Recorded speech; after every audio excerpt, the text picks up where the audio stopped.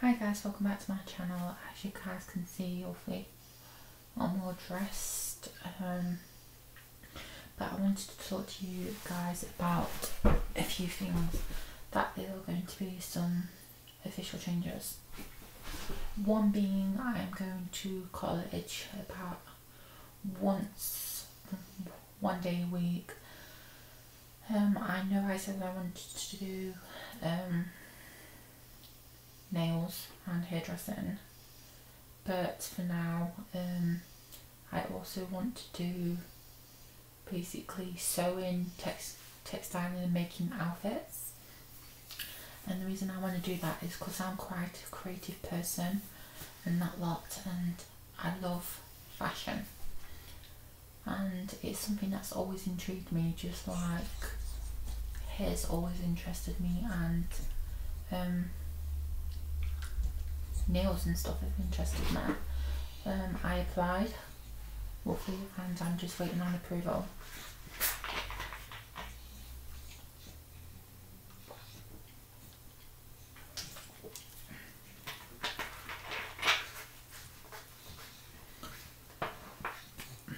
Excuse me. Another thing that I'm doing, and that is staying, is my curls. I have been loving this new technique, and I have found out that there's more and more techniques out there to try to help revive my curly hair, and as you guys can see, it's working.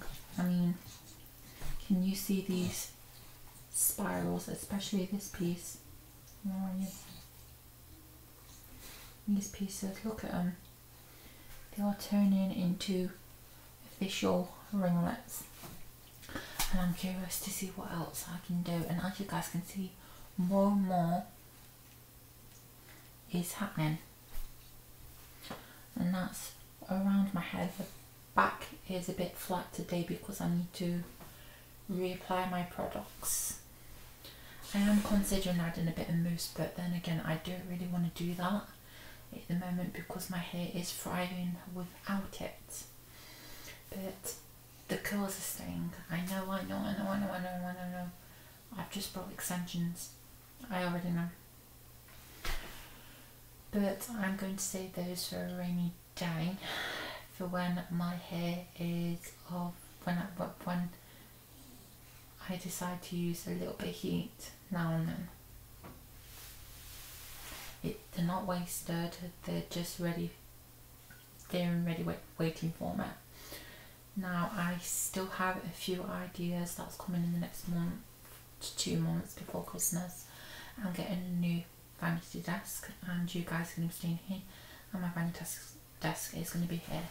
I'm also going to be having a small little plastic cabinet here to hold my heated rollers that are on their way, and my Foxy Locs curling wand, because the box is so damaged that it needs to be in something. And I'm also on about getting some acrylics done this week, on Thursdays to be exact. So this makes me so gassy.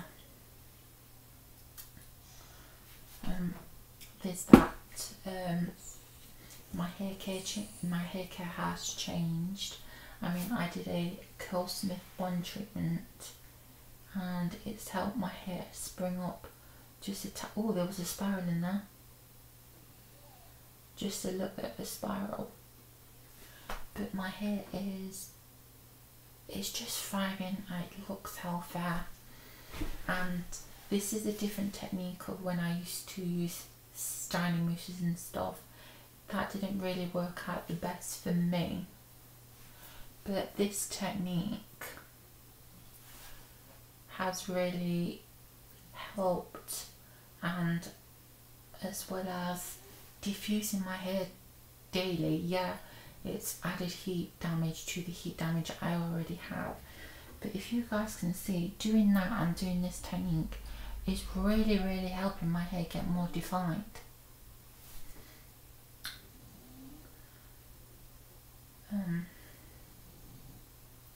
The straight hair, it's not going to be coming back for a good while, I want to play around with different techniques.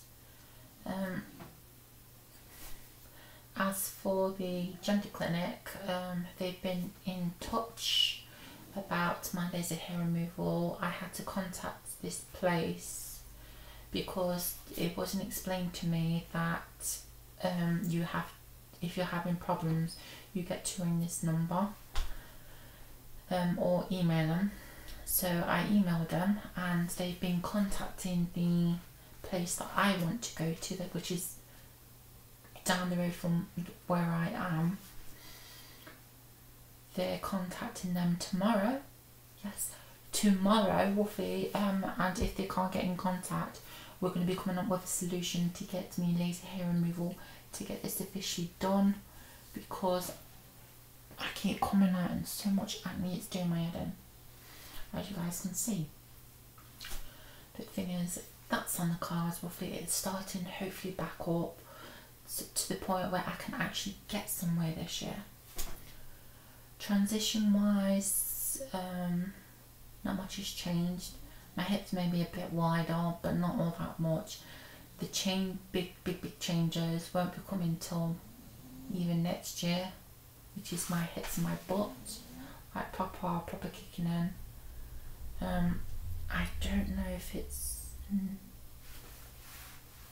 I think it's next year hopefully my breasts fully form, but this is, that's it. This is what we've got. It's not much. I'm still a B cup, but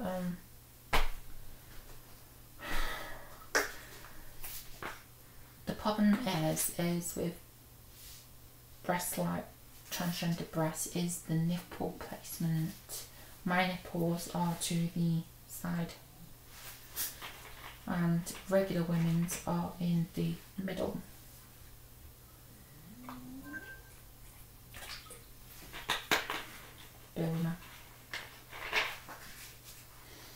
But I don't know what's to come in the next couple of years.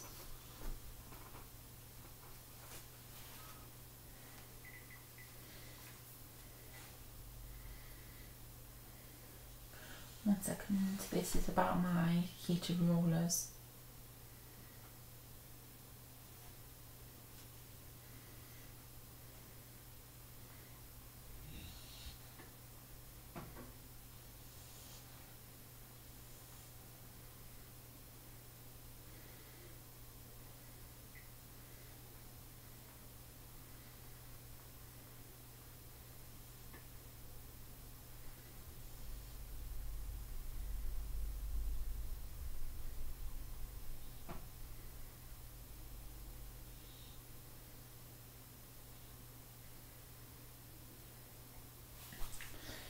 But there's those changes.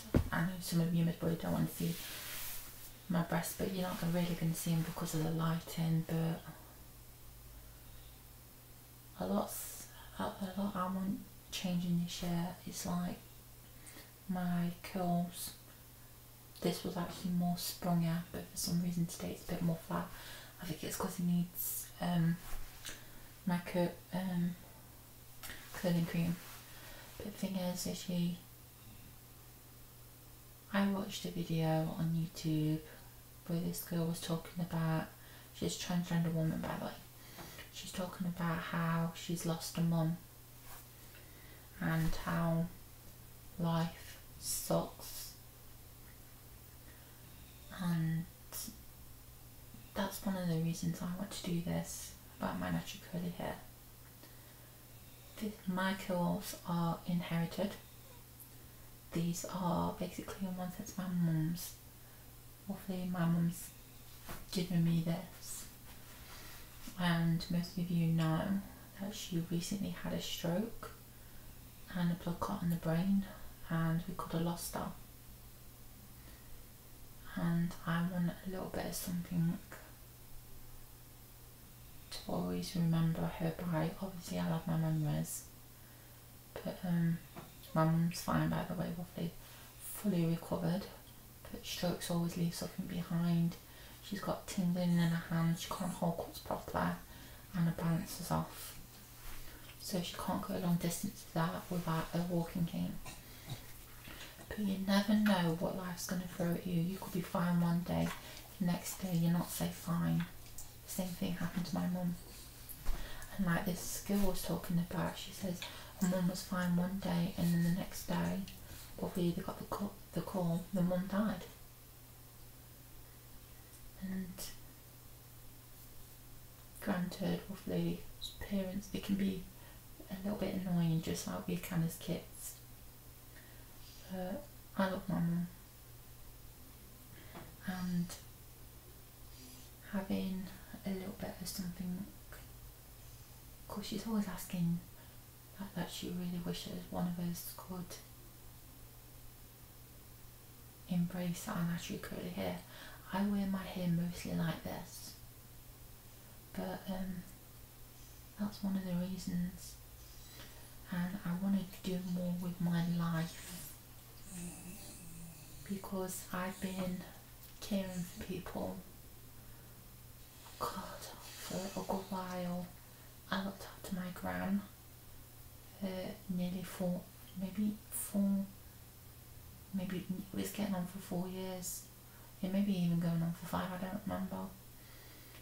And then I had to look after my mother.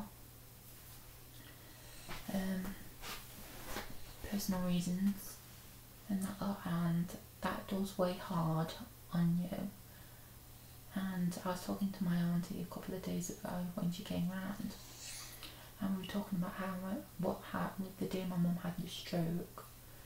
And like I told her, I'm never going to get over that day because it happened in front of me, just like how I'm never going to forget when my gran had the stroke, because it was in our living room and my mum had the stroke downstairs in the same place. So that's always going to be in the back of my mind. It's never going to go away. It's something that's going to stay in my mind. And I even told her, after those days where roughly I want to be left alone, because it just automatically comes in my mind, and I relive that day quite a few times, because the day before me and my mum argued, and it was about cleaning, because our house isn't really dirty, but the thing is my mum, I swear she's got a bit of OCD, but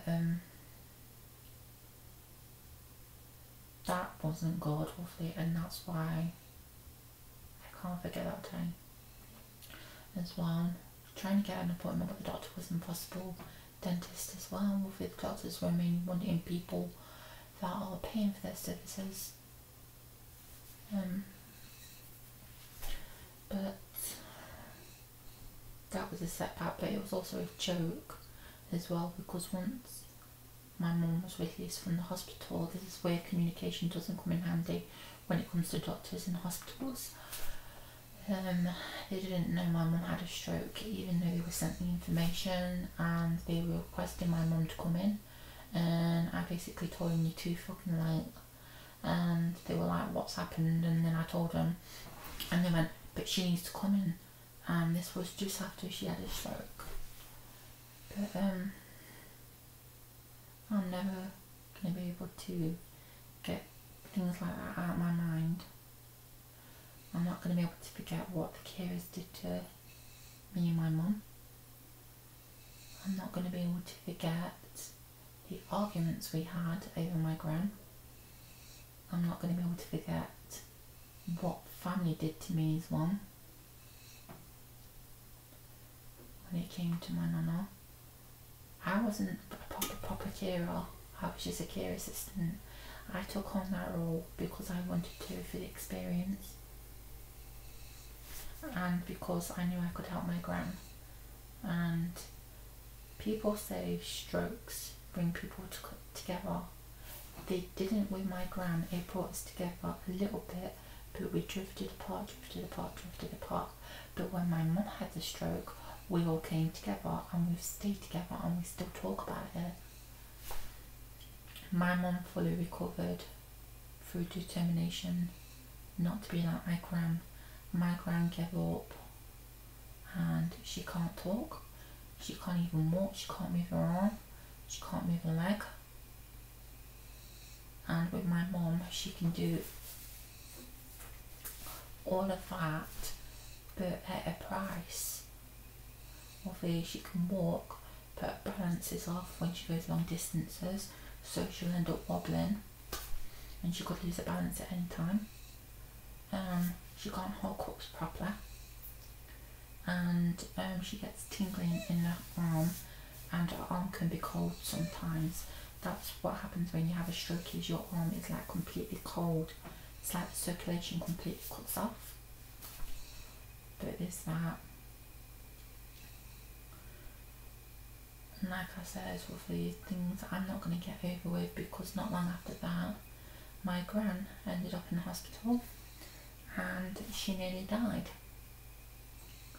due to an infection the carers that are looking after her kept putting off. And not long after that, my sister and her 3 kids were in a house fire, where the house fire was in the kitchen and it was near a gas pipe. So shit's been going down this year, and my 2 favourite times of the year is Halloween and Christmas. And you think that'd be the most jolliest of times for us? Well, for me, it's really not, because Halloween is my granddad's birthday. No, it's the day he died actually. He died on Halloween, and the 18th of December, if I'm getting this right, near Christmas, is my auntie's birthday. And she died when I was 9 years old. So we don't look forward to Christmas a lot, but I try to make it as happy of a place as I can, but it never works. And that little bit thing, I do try to do my best.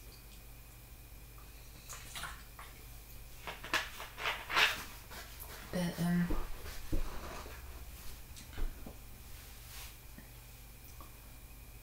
something's got to change this year, and I'm hoping that I get my laser hair removal. A lot of you most probably are not going to be liking the fact that I'm going to be embracing my curly hair once again, but I need to do this. I am forcing myself to do this, because yes, I am seeing results now, mainly in the roots, and as you guys can see, it's happening in a lot of my areas in my hair where there are actual spirals. But I need to do this for me, and as a constant reminder of what my mum has given me. But this year is going to mark a lot of changes and a lot of good things to come, despite what's coming. And I hope you guys are ready for some fun videos, and a lot of videos where I am going to be talking to you.